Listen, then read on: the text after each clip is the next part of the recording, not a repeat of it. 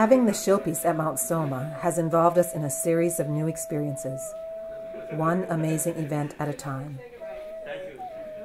One of the most remarkable involved climbing to the top of the 16-foot-high Inner Sanctum shrine during Pratameshtika.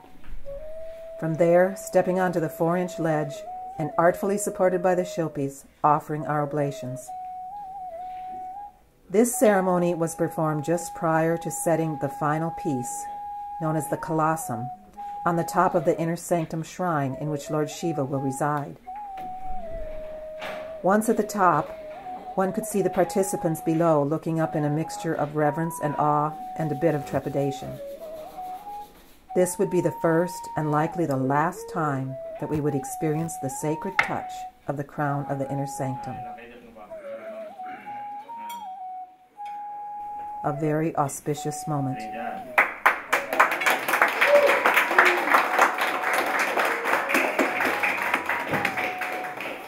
In relation to the human being, the crown corresponds to the human head. Just as in the human, the Shakti or power comes in through the head and circulates through the body and up and out through the crown. So also, when Pratameshtika is performed, we are bringing this divine energy down through the body of the shrine and back up and out through the crown.